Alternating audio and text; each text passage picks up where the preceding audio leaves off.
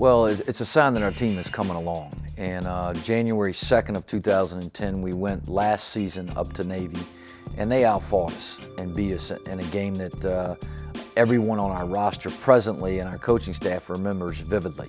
So to go back to Navy this year, December 22nd, and to get in another fight with a very tough team and to be able to come out victorious is a sign that our program's moving forward, and to get a road victory like that to end 2010 was a good step for our program.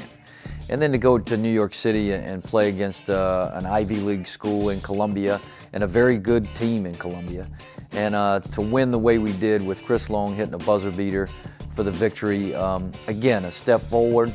The program's moving in the right direction. We understand we've got a huge mountain still to climb, but it's good to be rewarded with those kind of victories.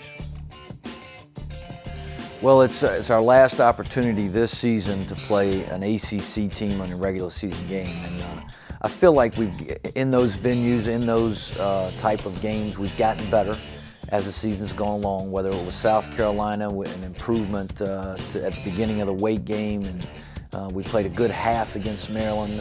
We played a pretty solid game altogether at Duke. So now we got another opportunity to play against the BCS school in NC State, and we get to do it in the great arena in Greensboro. Our team's improving, so it's a great test for us on Wednesday night in Greensboro, and one our guys are looking forward to for sure. And then we step back into conference play on Saturday. Samford's a team that got us twice last year.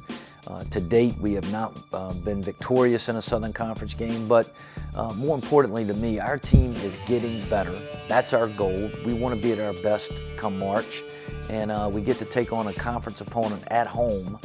So a game that is important to us, as all games are important to us, but it's an opportunity for us as a team that's improving to step toe-to-toe with another SoCon opponent.